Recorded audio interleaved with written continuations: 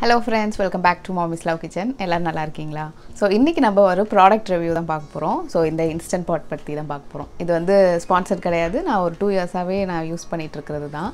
So இங்க யுஎஸ்ல Indians வீட்ல முக்காவாசி பேர் யூஸ் பண்ணுறது இல்லை வாங்கி வச்சிருக்கிறது என்னென்னு பார்த்தீங்கன்னா இந்த இன்ஸ்டன்ட் பாட்டாக இருக்கும். ஏன்னா இது வந்து நார்மல் டேஸில் இதோட விலை வந்து கொஞ்சம் ஜாஸ்தி.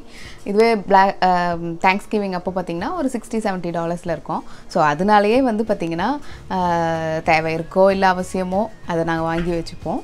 ஸோ இதில் கொஞ்சம் பேர் வந்து இதோட ஃபுல் ஃபங்க்ஷன்ஸையும் புரிஞ்சுக்கிட்டு அவங்களுக்கு அது எவ்வளவு செட் ஆகுமோ அந்த மாதிரி ட்ரை பண்ணி டெய்லி யூஸ் பண்ணுறவங்க இருக்க தான் செய்கிறாங்க. ஆனால் பல பேர் வந்து பார்த்திங்கன்னா இது வந்து அவங்க ஸ்பீடுக்கு செட் ஆகலை, இல்லை வந்து இது என்னது ஓவராக ஃபீச்சர்ஸ் இருக்குது அப்படின்னு சொல்லிட்டு அதை யூஸ் பண்ணாதவங்க நிறைய பேர்.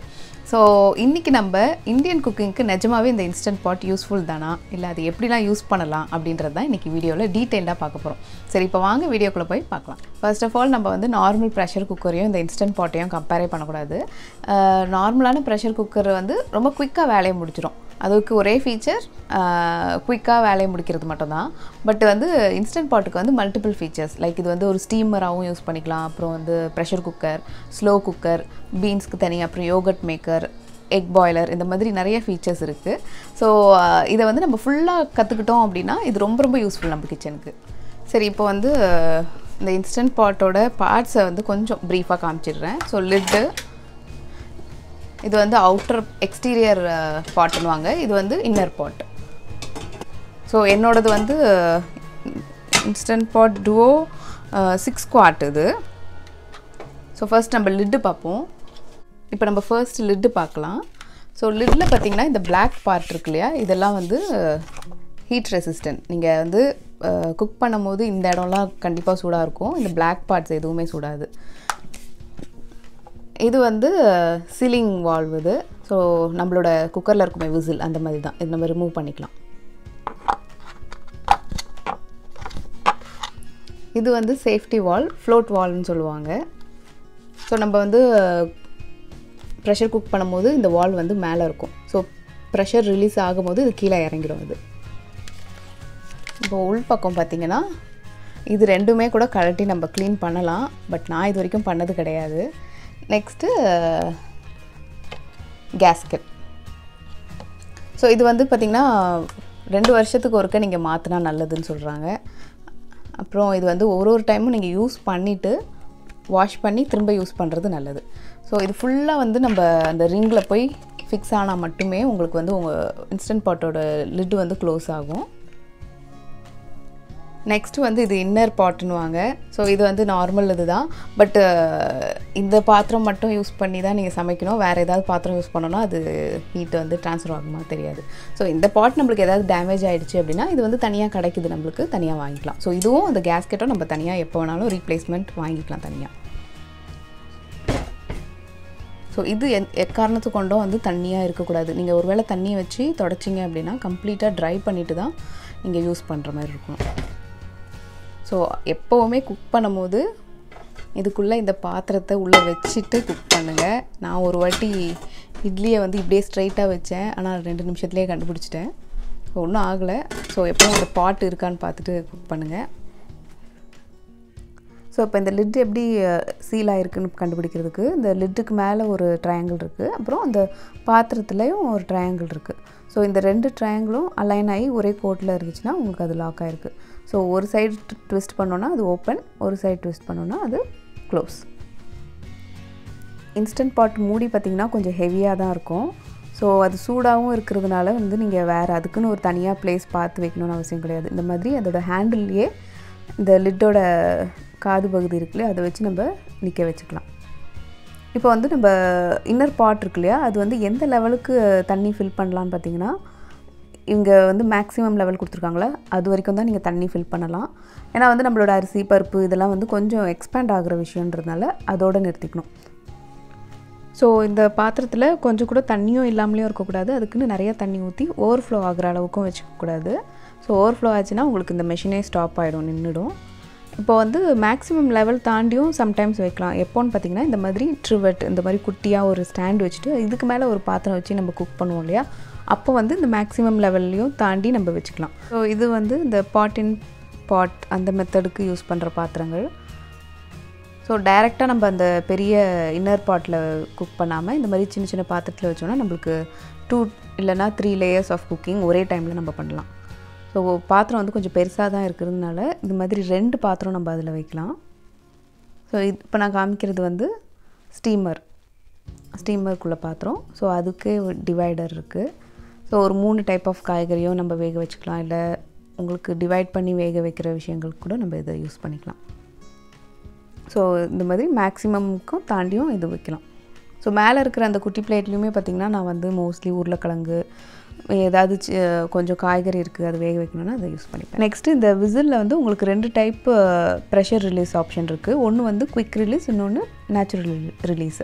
குயிக் ரிலீஸில் வந்து நம்மளே மேனுவலாக ப்ரெஷரை கொஞ்சம் ஒரு 2 நிமிஷம் கழித்து எடுத்து விடுற மாதிரி. நேச்சுரல் ரிலீஸுன்றது வந்து நேச்சுரலாகவே ஒரு 10 நிமிஷம் அதுவே ஒரு டைம் எடுத்துகிட்டு ரிலீஸ் ஆகிக்கும். ஸோ சில ரெசிபீஸ் வந்து குயிக் ரிலீஸ் பண்ண சொல்லுவாங்க, சிலது வந்து நேச்சுரல் ரிலீஸாக இருக்கும். ஸோ மோஸ்ட்லி நான் என்ன பண்ணுவேன்னு பார்த்திங்கன்னா, இந்த ப்ரெஷர் குக்கிங் ஃபுல் ப்ராசஸ் முடிஞ்ச பிறகு ஒரு 10 நிமிஷம் வெயிட் பண்ணுவேன். வெயிட் பண்ணிவிட்டு நானே வந்து குயிக் ரிலீஸ் பண்ணி விட்டுருவேன்.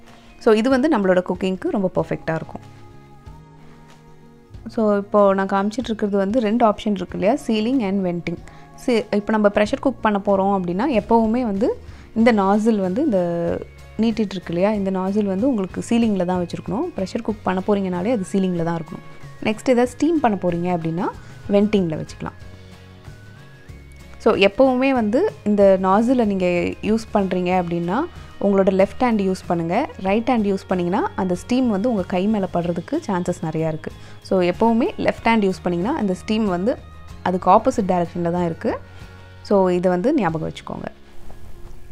ஸோ இது வந்து நம்மளுக்கு பவர் கார்டும் கொடுத்துருக்காங்க. ஸோ நம்ம எல்லாத்தையும் ஆன் பண்ணிவிட்டு ஆன் ஆகலை அப்படின்னா நீங்கள் ஃபஸ்ட்டு செக் பண்ண வேண்டியது நீங்கள் பவர் கார்டு வந்து ப்ளக் பண்ணியிருக்கீங்களா அப்படின்றது செக் பண்ணிக்கோங்க. ஸோ இந்த சைடு இருக்கும். ஒயர் வந்து ரொம்ப பெருசாக இருக்காது, சின்னதாக தான் இருக்கும். ஸோ அதனால் ப்ளக் பாயிண்ட் பக்கத்துலேயே வச்சு பண்ணுற மாதிரி தான் இருக்கும். இது வந்து கண்டென்சேஷன் யூனிட்டு. ஸோ நம்ம ப்ரெஷர் குக் பண்ணும்போது அந்த வேப்பர்லாம் இருக்கு இல்லையா, அது வந்து இங்கே கலெக்ட் ஆகி ஒரு இடத்துல வந்து கொட்டும். ஸோ அந்த இடத்துல தான் இந்த கண்டென்சேஷன் யூனிட்டை வந்து நம்ம ஃபிக்ஸ் பண்ண போகிறோம். ஸோ இது வந்து ஒவ்வொரு டைமும் நீங்கள் வாஷ் பண்ணி யூஸ் பண்ணுறது நல்லது. ஏன்னா வந்து நீங்கள் ப்ரெஷர் குக் பண்ணுறீங்கன்னா கண்டிப்பாக உங்களுக்கு வந்து இதில் தண்ணி கலெக்ட் ஆகும். ஸோ இந்த இன்ஸ்டன்ட் பாட்டை நீங்கள் இப்படி இந்த மாதிரி மூடி வச்சு ஸ்டோர் பண்ணுறதை விட இதை திறந்துட்டு கவுத்தி போட்டுட்டு இந்த கேஸ்கட்டையும் நீங்கள் வெளியே எடுத்துகிட்டு நீங்கள் ஸ்டோர் பண்ணலாம். ஸோ நார்மலாக நம்மளோட ஸ்டவ் டாப்பில் யூஸ் பண்ணுற ப்ரெஷர் குக்கரே வந்து பார்த்திங்கன்னா இந்த மாதிரி ஃபுல்லாக சீல் பண்ணி ஸ்டோர் பண்ணாதீங்கன்னுவாங்க. அதே மாதிரி தான் இதுக்கும். ஸோ இதை ஓப்பன் பண்ணிவிட்டு நம்ம இந்த மாதிரி மூடியை இப்படி திருப்பி போட்டு நீங்கள் ஸ்டோர் பண்ணிக்கலாம்.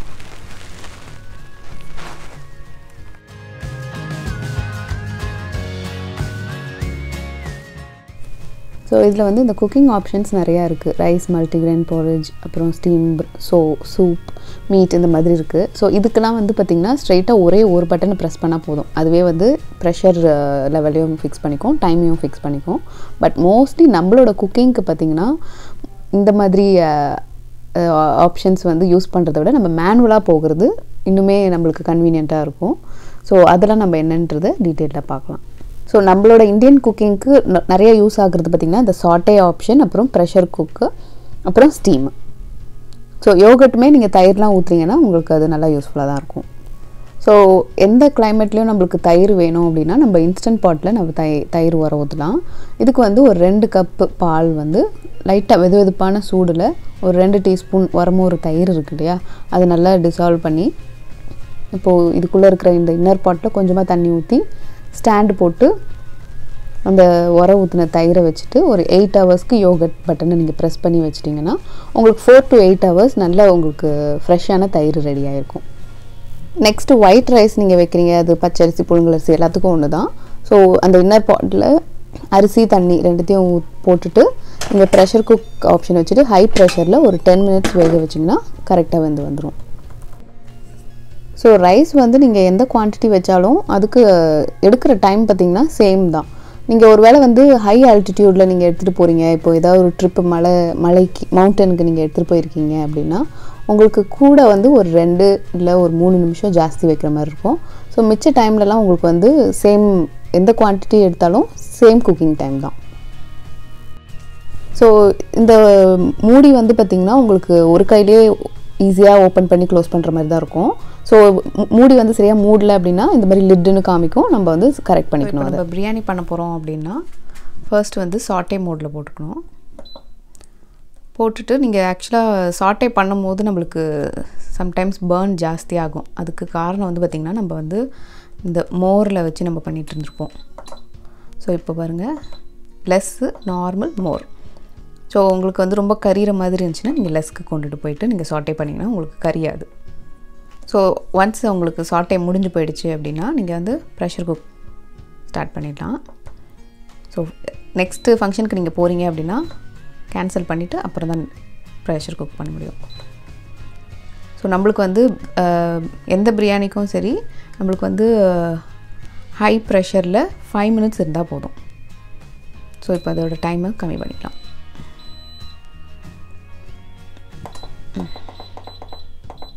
ஸோ 5 மினிட்ஸ் அது ப்ரெஷர் குக் ஆனால் போதும். இதுக்கு வந்து நம்மளுக்கு குவிக் ரிலீஸ் மெத்தட் தான். ஸ்டீம் வந்து அதுவாக ரிலீஸ் ஆகாமல் நம்மளே கொஞ்சம் ஒரு 5 நிமிஷம் வெயிட் பண்ணிவிட்டு நீங்கள் அது ரிலீஸ் பண்ணி விட்டு ஓப்பன் பண்ணி. நெக்ஸ்ட் இந்த பொங்கல் இல்லை சாம்பார் சாதம் அது மாதிரி பண்ணுறதுக்கு எப்படின்னு பார்த்தீங்கன்னா, ஸோ இப்போ வந்து நம்மளுக்கு லோ ப்ரெஷரில் வேணும். ஸோ ப்ரெஷர் லெவலில் லோ ஆக்கிட்டு அதுக்கப்புறம் மேனுவலாக நம்ம வந்து இது 5 மினிட்ஸ்னு காமிக்குது இல்லையா, இது வந்து 12 மினிட்ஸ் ஆக்கிடணும். 12 மினிட்ஸ். இது வந்து ஒன்ஸ் இது முடிஞ்சிடுச்சு அப்படின்னா நேச்சுரல் ப்ரெஷர் ரிலீஸ் அதுவாக ரிலீஸ் ஆகணும். அதுக்கப்புறம் வந்து நீங்கள் ஓப்பன் பண்ணி தாளித்து கொட்டுறதுலாம் பண்ணிக்கலாம். ஸோ நெக்ஸ்ட்டு வந்து பருப்பு வகைகள் அதெல்லாம் வேக வைக்கிறதுக்கு வந்து பார்த்திங்கன்னா ஹை ப்ரெஷரில் வச்சுக்கணும். நம்ம ப்ரெஷர் குக் பண்ணிவிட்டு அப்புறம் ப்ரெஷர் லெவலில் செட் பண்ணிக்கணும். ஹையில் வச்சுட்டு அதுக்கப்புறம் ஒரு 6 மினிட்ஸ் வச்சா கரெக்டாக இருக்கும். ஸோ 6 மினிட்ஸ் ஹை ப்ரெஷரில் நேச்சுரல் ப்ரெஷர் ரிலீஸ் அதுவாக ரிலீஸ் ஆகணும். ப்ரெஷர் ஊற வச்ச அந்த சென்னாலாம் இருக்கு இல்லையா, அது வேக வைக்கிறதுக்கு வந்து நம்ம கண்டிப்பாக அதை ஓவர் நைட் ஊற வச்சுருப்போம். ஸோ இதுவுமே பார்த்திங்கன்னா ப்ரெஷர் குக் வந்து வச்சுட்டு ப்ரெஷர் லெவல் வந்து ஹையில் தான் இருக்கணும். ஹையில் வச்சுட்டு அதுக்கப்புறம் 18 மினிட்ஸ் இதை வேக வைக்கணும்.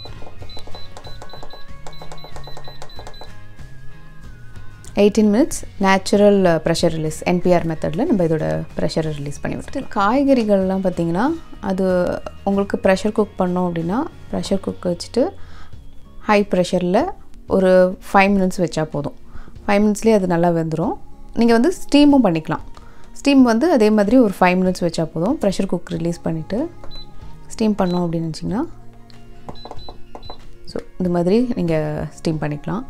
அதுக்கப்புறம் வந்து பார்த்திங்கன்னா இப்போ இந்த பீன்ஸ், ப்ரோக்கலி, காலிஃப்ளவர் இந்த மாதிரி வெஜிடபிள்ஸ்லாம் வந்து உங்களுக்கு 5 மினிட்ஸ் கூட தேவை இருக்காது. வெறும் 3 மினிட்ஸில் ரெடி ஆகிடும். ஃபஸ்ட்டு கீரை வகைகள் எந்த கீரை வகையுமே பார்த்திங்கன்னா நம்மளுக்கு வந்து ஹை ப்ரெஷரில்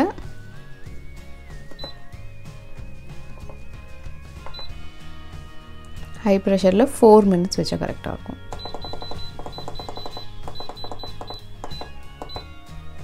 4 மினிட்ஸ். நெக்ஸ்ட்டு வந்து ஃபிஷ்ஷெலாம் வந்து பார்த்திங்கன்னா உங்களுக்கு லோ ப்ரெஷரில் தான் எப்போவுமே குக் பண்ணுற மாதிரி இருக்கும். ஃபிஷ் ஒரு ஷ்ரிம்ப் இந்த மாதிரி சீ ஃபுட் எதுவுமே பார்த்திங்கன்னா லோ ப்ரெஷரில் ஒரு 4 மினிட்ஸ் நீங்கள் வச்சிங்கன்னா கரெக்டாக இருக்கும். ப்ரெஷர் ரிலீஸுமே குயிக்காக நீங்களே கையில் எடுத்து விடுற மாதிரி இருக்கணும் ரிலீஸ் ப்ரெஷர். சிக்கன் ரெசிபீஸ் பண்ணுறோம் அப்படின்னா இது வந்து இப்போது அதை ப்ரெஷர் குக் பண்ண போகிறீங்க அப்படின்னா ப்ரெஷர் குக் போட்டு ஹை ப்ரெஷரில் வச்சுக்கோங்க. அதுக்கப்புறம் அது குக் பண்ணுறதுக்கு 10 மினிட்ஸ் போதும்.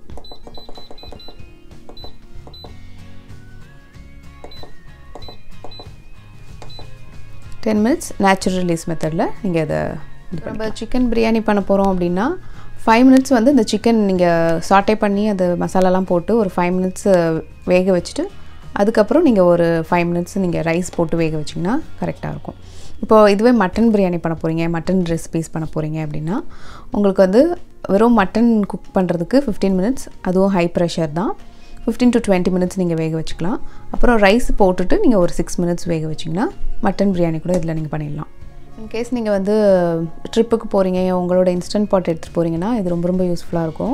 ஏன்னா இதில் வந்து டீ போடுறதுலேருந்து அப்புறம் இட்லி வேக வைக்கிறது, சாதம் வைக்கிறது, குழம்பு, சாட்டை இந்த மாதிரி எது வேணாலும் பண்ணிக்கலாம். ஸோ டீ போட போகிறீங்க அப்படின்னா ஸோ இதில் நம்ம டீயும் போடலாம். இதுக்கு வந்து பாட் இன் பாட் இதுக்குள்ளே ஒரு பாத்திரம் வச்சு நம்ம பண்ணுவோம் இல்லையா. ஃபஸ்ட்டு இதுக்குள்ளே தண்ணி ஊற்றிக்கணும். ஊற்றிட்டு அந்த ட்ரிவெட் வச்சுட்டு மேலே ஒரு பவுலில் டீக்கு வழக்கமாக என்ன போடுவோம், பால், தண்ணி, சர்க்கரை, டீ தூள் இது எல்லாத்தையும் போட்டுட்டு மேலே ஒரு அலுமினியம் ஃபாயில் வச்சு அந்த பவுலை மூடிட்டு அப்புறம் லிட்டை வச்சு மூடிட்டு ஹை ப்ரெஷரில் ஒரு 4 மினிட்ஸ் நீங்கள் ப்ரெஷர் குக் பண்ணிவிட்டு அப்புறம் நேச்சுரலாக ப்ரெஷர் ரிலீஸ் பண்ணுறதுக்கு ஒரு 5 மினிட்ஸ் அப்புறம் நீங்கள் ஓப்பன் பண்ணிங்கன்னா நம்மளுக்கு சூடாக ஒரு டீ கிடைக்கணும்னா அதே மாதிரி தான். ஃபஸ்ட்டு இந்த பாட்டில் கொஞ்சம் தண்ணி ஊற்றிக்கணும். அப்புறம் நார்மலாக நம்ம இட்லி தட்டில் இட்லி ஊற்றிட்டு அதுக்கப்புறம் வச்சுட்டு ஒரு 5 to 6 மினிட்ஸ் இதை வந்து ஸ்டீம் பண்ணணும். ப்ரெஷர் குக் பண்ணக்கூடாது, ஸ்டீம் பண்ணணும். ஸோ இட்லி வந்து நம்ம ஸ்டீம் பண்ணும்போது கண்டிப்பாக விசிலை எடுத்துடணும். ஐ மீன் அந்த வெண்டிங் பொசிஷனில் வச்சிடணும் அந்த விசிலை. ஸோ நான் முன்னாடியே சொன்ன மாதிரி ஒவ்வொரு ஆப்ஷனுக்குமே வந்து ஒரு ப்ரெஷர் லெவல் வித் குக்கிங் டைமோடு அவங்க இது ஆட்டோமேட்டிக்காக செட் பண்ணி வச்சுருப்பாங்க. ஸோ உங்களுக்கு அது வேணும் அப்படின்னு நினச்சிங்கன்னா நீங்கள் அதை ஃபாலோ பண்ணிக்கலாம். ஸோ நீங்கள் குக் பண்ணும்போது தண்ணி பத்தலை அந்த பாத்திரத்தில் அப்படின்ற போது இந்த மாதிரி பர்ன் அப்படின்னு காமிக்கும். ஸோ அப்போ நீங்கள் ஸ்டவ் ஆஃப் பண்ணிவிட்டு கொஞ்சம் நேரம் வெயிட் பண்ணி ஓப்பன் பண்ணி தண்ணி வேணும்னா நீங்கள் சேர்த்துட்டு திரும்ப குக் பண்ணலாம். நெக்ஸ்ட்டு நம்ம இன்ஸ்டன்ட் பாட்டில் நெய்யும் பண்ணலாம். ஸோ பெரிய குவான்டிட்டியில் நம்ம நெய் பண்ணோன்னா இன்ஸ்டன்ட் பாட் வந்து ரொம்ப ஹெல்ப்ஃபுல்லாக இருக்கும். ஏன்னா நீங்கள் வந்து பக்கத்துலேயே நின்று கிண்டி கொடுத்துட்ருக்க மாதிரி இருக்காது. ஸோ இப்போ இன்ஸ்டன்ட் பாட் அந்த இன்னர் பாட்குள்ளே பட்டர் சேர்த்துக்கலாம். பட்டர் வந்து நீங்கள் ரூம் டெம்பரேச்சரில் இருக்கிற மாதிரி பார்த்துக்கோங்க. நீங்கள் ஃப்ரிட்ஜிலேருந்து எடுத்து போட்டிங்க அப்படின்னா உங்களுக்கு அன்ஈவனாக அது மெல்ட் ஆகாது. ஸோ அன்ஈவனாக மெல்ட் ஆக முடியலன்னா அது பர்ன் ஆகுற மாதிரி ஆகும். ஸோ ரூம் டெம்பரேச்சரில் இருக்கிறது இம்பார்ட்டண்ட்டு. ஸோ இதை நம்ம இப்போ ப்ரெஷர் குக் தான் பண்ண போகிறோம். ஸோ இப்போ இதை வந்து சீலிங் பொசிஷனில் வச்சுக்கோங்க விசிலை. அதுக்கப்புறம் இந்த சூப் ஆப்ஷன் இருக்கு இல்லையா, இதை ப்ரெஸ் பண்ணிக்கோங்க. ஸோ நம்மளுக்கு ஹீட் வந்து பார்த்திங்கன்னா நார்மலில் இருக்கும். நார்மலில் இல்லைன்னா நீங்கள் நார்மலில் வச்சுக்கோங்க. அப்புறம் இது குக்கிங் டைம் என்ன வந்து பார்த்திங்கன்னா 12 மினிட்ஸ் ஹை ப்ரெஷரில் இருக்கணும். இப்போ நம்மளுக்கு நெய் ரெடி ஆகிடுச்சு. ஸோ ஒருவேளை உங்களுக்கு பட்டராகவே இன்னும் இருக்குது அப்படின்னு நினச்சிங்கன்னா சாட்டை மோடில் ஒரு 5 to 7 நிமிஷம் நீங்கள் வச்சு நீங்கள் சூடு பண்ணிங்கன்னா நம்மளுக்கு நெய் ரெடி ஆகிடும். ஸோ இப்போ இதை வந்து வடிகட்டி நல்லா ஒரு ஏர்டைட் பாக்ஸில் ஸ்டோர் பண்ணி வச்சோன்னா நிறைய நாளைக்கு வரும்.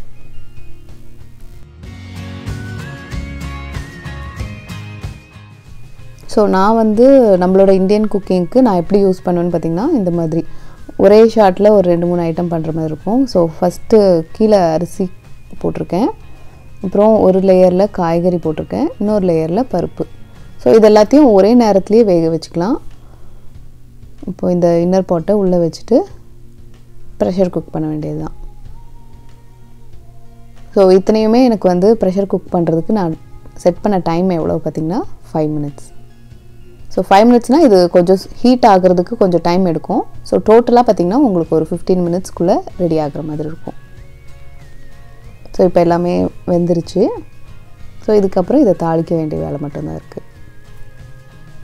ஸோ இது நீங்கள் வந்து NPR method, natural pressure release மெத்தட்லேயே நீங்கள் இது ப்ரெஷர் ரிலீஸ் பண்ணி யூஸ் பண்ணுங்கள். ஏன்னா ஃப்ரெண்ட்ஸ் இந்த வீடியோ உங்களுக்கு யூஸ்ஃபுல்லாக இருந்திருக்கும்னு நினைக்கிறேன். ஸோ நீங்களும் வந்து இன்ஸ்டன்ட் பாட் வாங்கணும்னு நினச்சிருந்தீங்கன்னா கண்டிப்பாக வாங்குங்க, யூஸ்ஃபுல் தான் இது. ஸோ இந்த வீடியோ உங்களுக்கு பிடிச்சிருந்துச்சுன்னா மறக்காமல் நம்ம சேனலை லைக் பண்ணி ஷேர் பண்ணி சப்ஸ்கிரைப் பண்ணிவிடுங்க. நான் போடுற எல்லா வீடியோஸும் நீங்கள் பார்க்கணும்னு நினச்சிங்கன்னா அந்த பெல் பட்டனை மறக்காமல் ப்ரெஸ் பண்ணுங்கள். ஸோ இதே மாதிரி இன்னொரு வீடியோவில் உங்களை சந்திக்கிறேன். நன்றி, வணக்கம்.